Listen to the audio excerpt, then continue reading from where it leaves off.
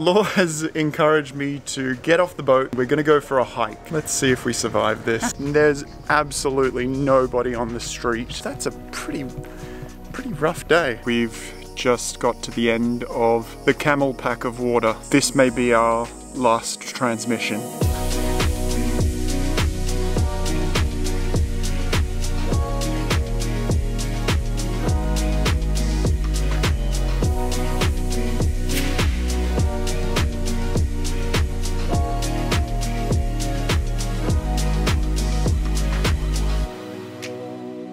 Welcome to Kioni, arguably the finest jewel in the crown of the Greek island of Ithaca. Ithaca has captivated the imagination of humankind for millennia. 8 centuries before Christ, Homer wrote of the fabled king of Ithaca, Odysseus, and his 10-year quest to return home from the Trojan War. Little did we know that we had a journey of epic proportions on the menu for today. Law has encouraged me to get off the boat for a few hours and we're gonna go for a hike. Yes. Yesterday it was 34 degrees. This morning it's already mid to high 20s. It's almost 10 o'clock in the morning and the hike is around 12 kilometers. Let's see if we survive this.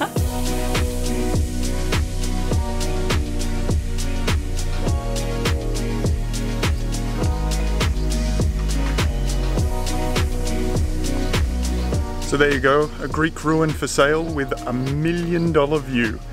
Well, I'm not sure how much this real estate's worth, but comes with a few holes in the wall which act as windows or doors. What more could you ask for?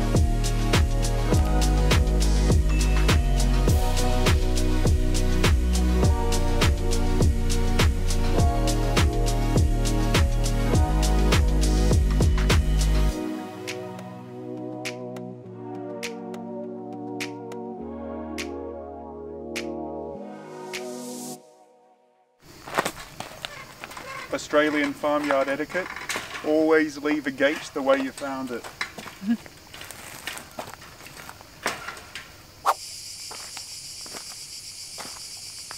This is not how you're supposed to hold your wooden stick. It's for defense now. Defense? What's in here? Crazy Spartans. Should I be worried? Definitely.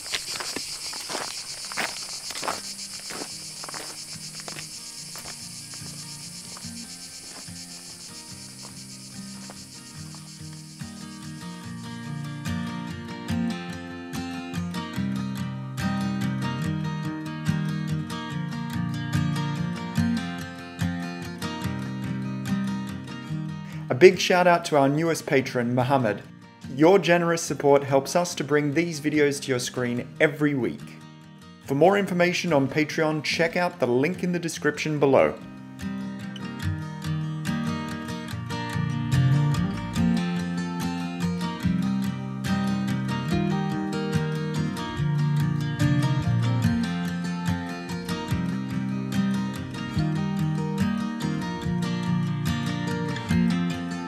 So I asked him if we're going in the right direction to Enogi. That's our destination. He looked over here. It's quite clear. Bearded goat. It's a wise goat. Some of these olive trees are absolutely enormous. You can see they've been sitting here for eons.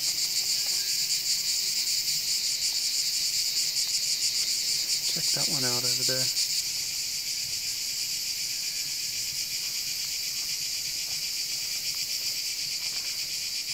So all across this trail you've got these steps which are used to cultivate the olive trees, and it seems to me that it also makes a good base for the goat population, which we're assuming are raised for feta cheese.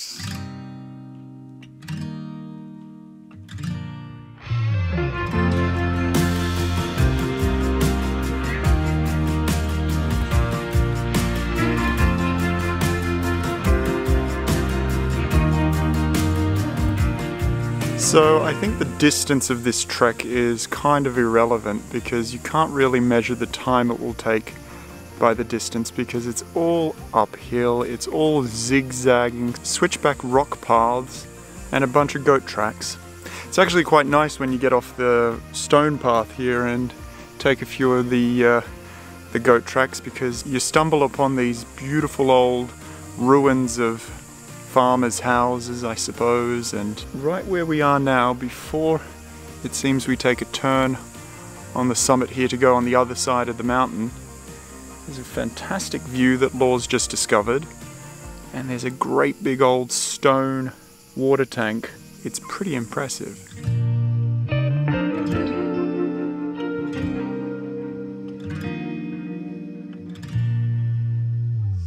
So we've just taken one of those goat tracks off the main stone path, and we've stumbled upon this tiny little house. It's got a little sailing boat in the window and a bell.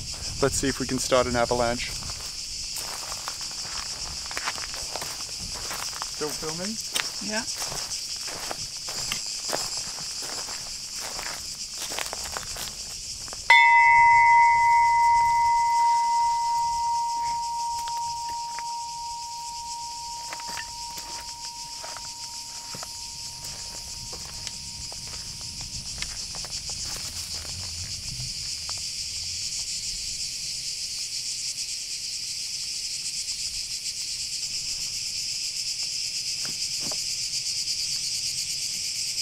What I'm learning is it's not necessarily about the destination, it's all about the journey and all about taking side tracks. You never know what you're going to discover when you get a little bit sidetracked. We've not gone far off the track, we know our way back to the track, and we've discovered this cool little cabin, which I would say once upon a time was a small chapel. Very, very cool. It's so nice here.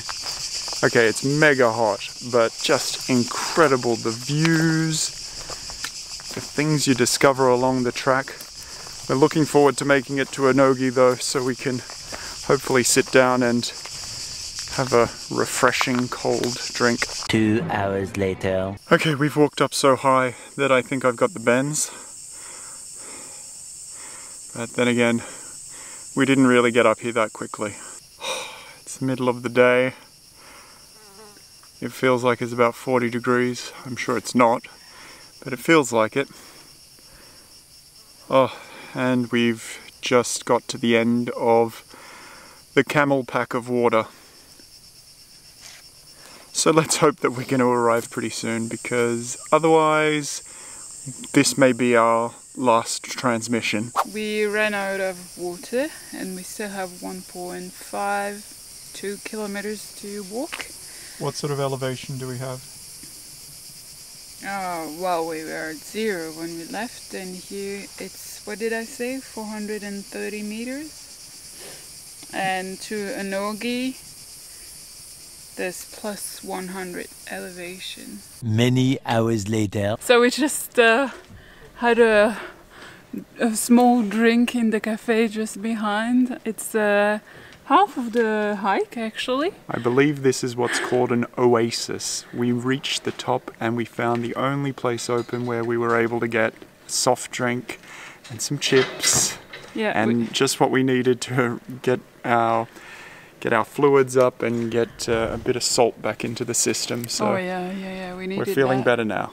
I think we were hoping to find a restaurant and have lunch here, but at the end I think it's better that we only have had some snack. Something light. Yeah, something light. But the funny part is that the hike to go up here to Enogi, it was saying that it was an easy one, and I actually didn't read it well because it was from Enogi to Kioni, where it goes down, down, down, down, down. So obviously that's easy, but we did the other way around, up, up, up. Alright, let's go down to Kioni. So in the same place where Law learnt about the difficulty level being much easier going down than coming up, surprise, surprise, we also found out that it's recommended to do this hike first thing in the morning or last thing in the afternoon. and we can understand why. So by the time we were coming up that road there, I was feeling like I was going to die. Now we're going to take a different route down, which is actually a little bit longer, but Law's intent on having a change of scenery to go down. Let's hope we make it. So we've left the cafe at 1:30, and as we're walking along here, there's absolutely nobody on the street. The street is piping hot, and the wind, when it does come, is actually very warm. We need to work out if this is the right path. No, I don't think it's here. We would have seen something, right? Yeah, I think there would be one of those little blue and white markers.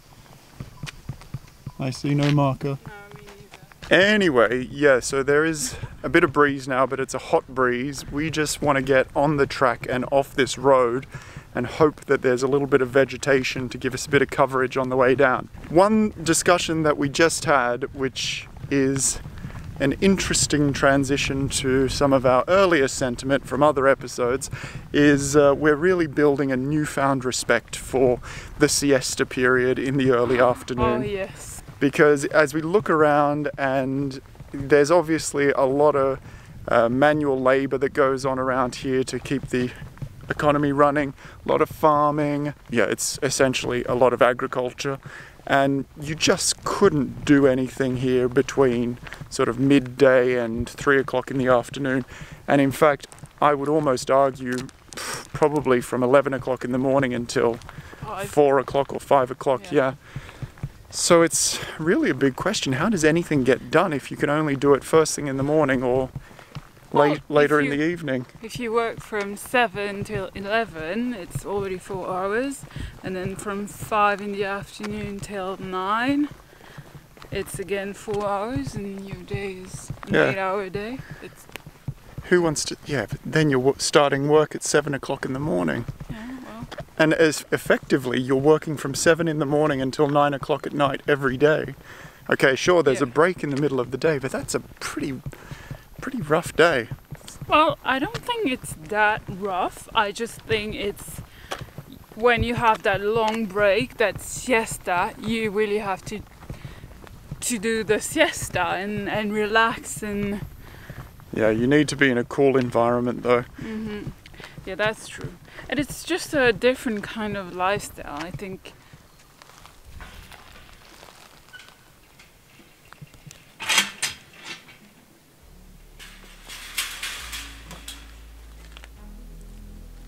Okay.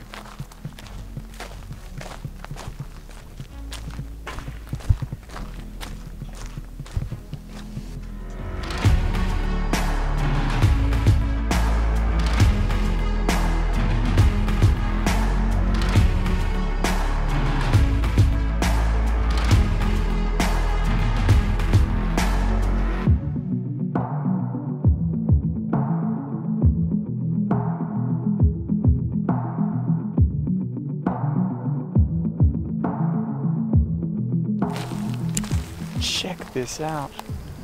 What would this have been?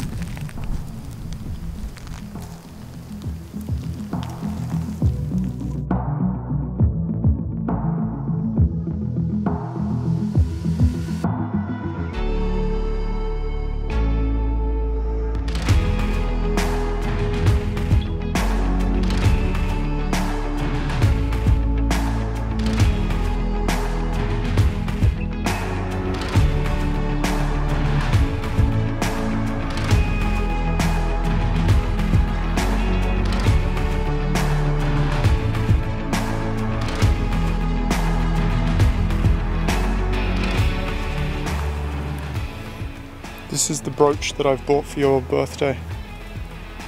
It's your birthday at the end of the month, right?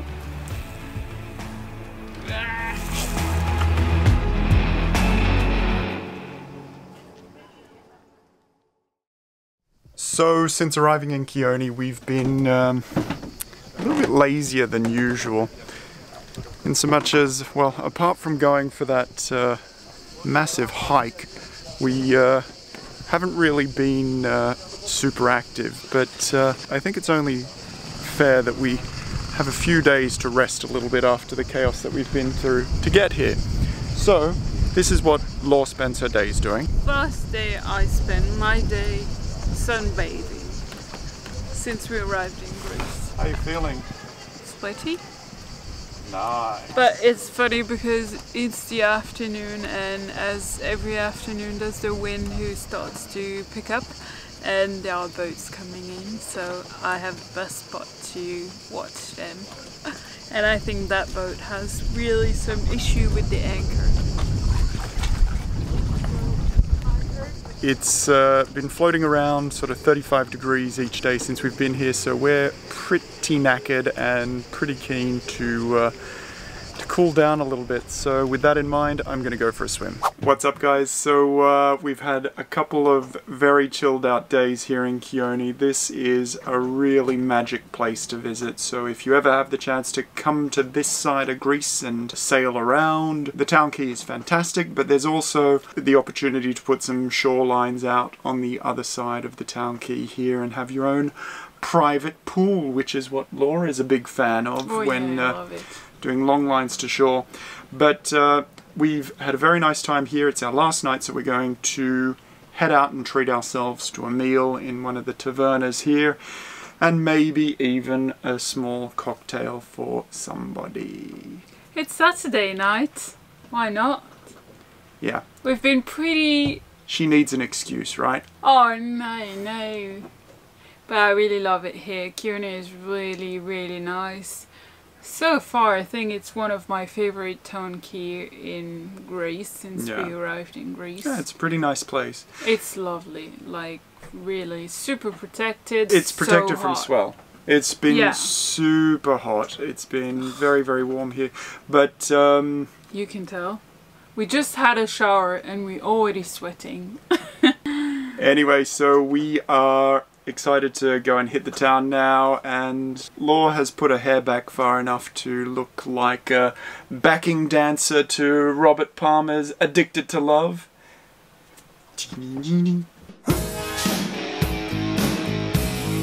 It's a good look. You just need some really dark lipstick and a lot of makeup. Is it a man? No, backing dancer. I have no idea what Anyway, it is.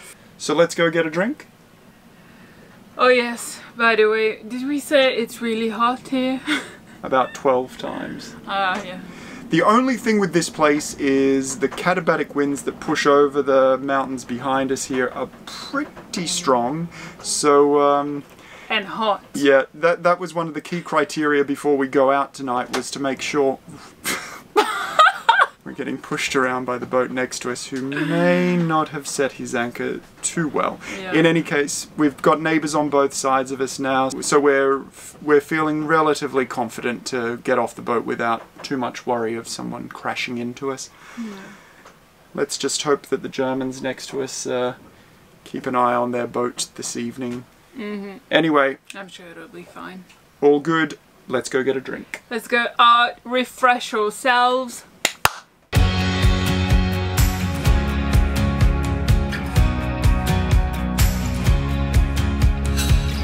Thanks so much for joining as we discovered Kioni today.